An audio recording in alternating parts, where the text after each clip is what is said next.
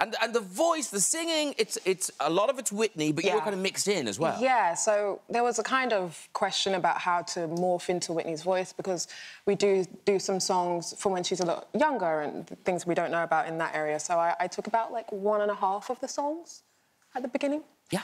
And then, you know, Whitney.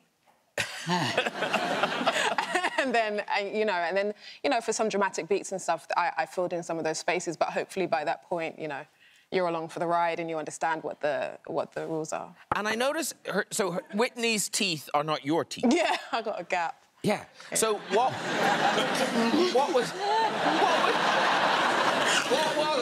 were they? Were they painted in or were they... No, they were fake. They were like flippers. We had one on the bottom, one on the top. And, like, I had been working on the accent for about 6 months. And I thought, I was like, OK, I've got the accent down. Like, I think I've got this. And then suddenly you put the teeth in, and it's like relearning it all over again because it's... So